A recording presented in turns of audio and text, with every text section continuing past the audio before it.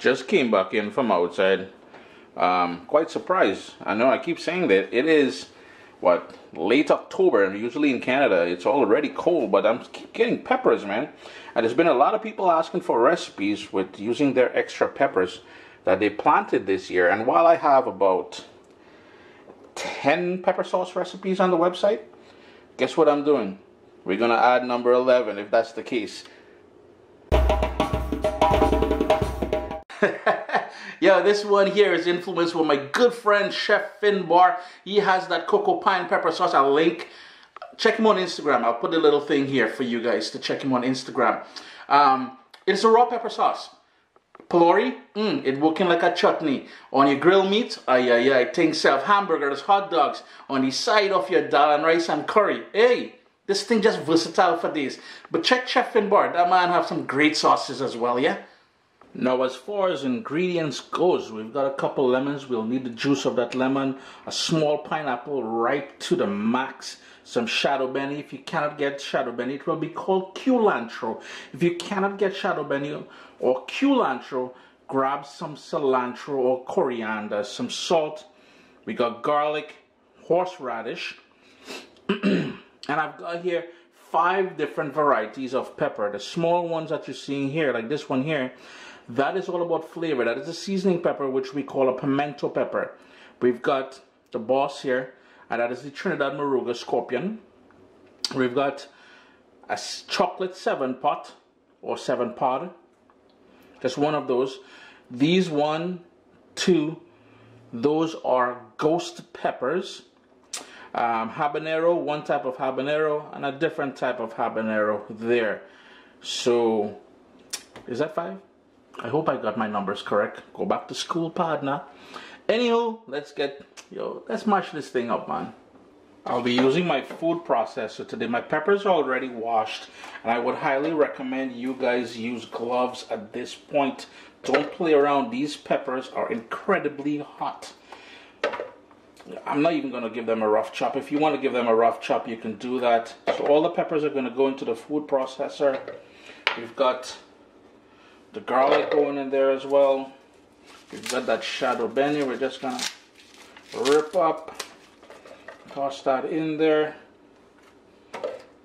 And these pimento peppers, you know, like I said, there's no heat about it at all. But once you cut them open, if you can get them, that is. Now, here's the thing about this pepper sauce. You can use whatever sort of peppers you have available to you or you like. I wish I had some Scotch bonnet peppers. Most of those I already used up. So the habanero is nice and fruity. And there are 2 types of habaneros in there, as I mentioned. But the sort of missing extreme heat I would get from the Scotch bonnet, that is where we have that ghost pepper, the 3rd hottest pepper in the world probably, and that Trinidad Moruga scorpion.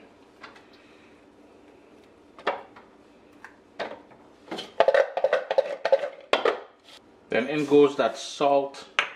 And if you want to keep that sodium free, you can certainly do that as well. I just find that the salt tends to heighten the flavors of the pepper sauce. I went ahead and I grated off, I peeled off some of the skin, the outer skin here. And all I'm going to do is grate some of that in there. Remember, this is going to be peppery as well. So we want about a teaspoon or so of that in there, grated in there.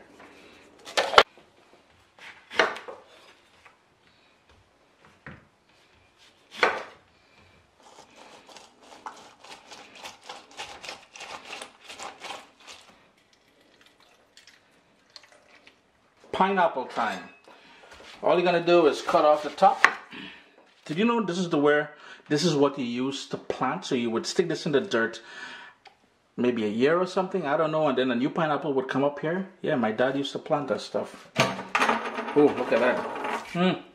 And the smell is just incredible. We'll cut off the bottom as well. And then all we're gonna do, and you will see me do this before on the Food FAQ channel, where I showed you guys how to peel and core a pineapple. That skin, wicked juice. Today, we ain't worried about juice too much. We want the actual pineapple flesh or meat. But I mean to say, if you want to make that juice, do your thing, you know. Don't let Uncle Chris and his madness stop you all from doing your thing. So we're just gonna green bin that down the center,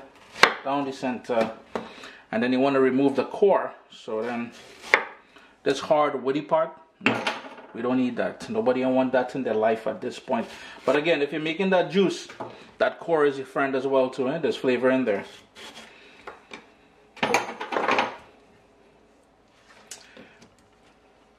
One more cut, chunks. That's all you gotta do. One more cut, chunks. One more cut, chunks. This piece here is for Uncle Chris to dip into some brown sugar and enjoy. And we're almost done. We're just gonna toss all those pineapple chunks into the food processor. If you're using a blender, rock that blender, and all we gotta do now is puree that. That is it.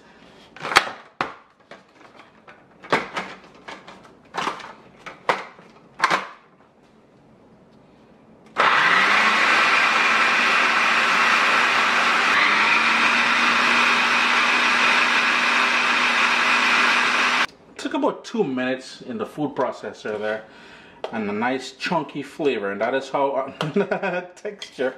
Listen to me in flavor. A nice chunky texture. Oh boy, does it ever smell good. Oh my word. Pineapple, pepper sauce, oy oy oy. And that hint of horseradish that we put in there, boy, that's gonna just elevate things, yeah? Trust me on that. Chris here, caribbeanpot.com. Always a pleasure to have you guys here in the kitchen with me. Pineapple pepper sauce. Word, is it ever hot and spicy, man. Always a pleasure having you guys here in the kitchen with me. I'm gonna put it into a glass jar, something similar to this. We didn't use any preservatives. It's all natural. It is a raw sauce, so I would recommend putting it in a clean glass container in the fridge. Now bear in mind, in the fridge it will lose some of its vibrancy, some of its heat, but as the flavors mellow down, you're gonna get an awesome pepper sauce. What's up, soldiers? Don't forget to click subscribe. If you've already clicked subscribe, hit that bell notification thing. I want to all you missing out on the new videos, man. Come on, click.